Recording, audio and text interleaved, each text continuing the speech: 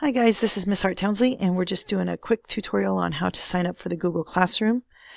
Please feel free to pause the video when you get to after each direction, and then you can resume so that you guys can all get signed up together in class. So the first thing I need you to do, if you're on your Chromebooks, I need you guys to go to classroom.google.com. If you're on your Chromebooks, go to classroom.google.com. If you're on your smartphones, just go to the Google Classroom app. You can pause the video while everybody gets there.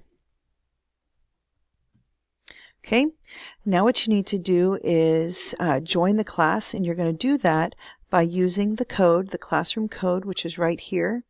It is E8QYAI. Please enter that class code, and that will give you access to the classroom. So please enter the code. You can pause the video while you do that. E8QYAI. Okay, now that you are all joined into the classroom, you're going to have access to all of the information, all the files, and all the resources. And so I just want to briefly tell you how to use this. First of all, there are three pages to your Google Classroom. The first one is called your stream. The second for you is student, and then you have the About tab. Right? The one you will be dealing with the most is the stream. This is where I'm going to post different activities. Okay, so they can either be assignments, they can be announcements, they can be polls, but this is where you're going to get the information that I give you.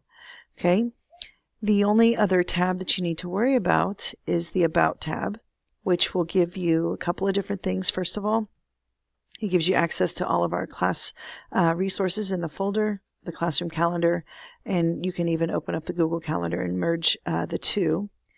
If you look over here, we have a link to the lesson plans. If you and your parents want to keep up with the lesson plans, you can do so over here using this planbook.com link.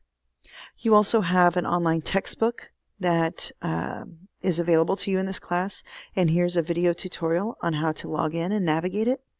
I also have a class website that we keep updated regularly, so you can keep the resources, presentations and files and things like that. Okay. The other way you can find information on your Google Classroom, if you look over here on the left-hand side, I'm under the stream. You have topics.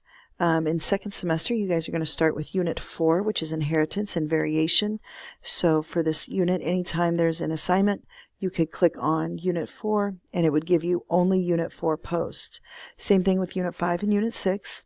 Lastly, I've added a new topic. It's called Video Tutorials, where if you are told that there is a video tutorial out there to show you how to do something, you can click here on Video Tutorials, and then that'll give you just a short list of all the tutorials that are available.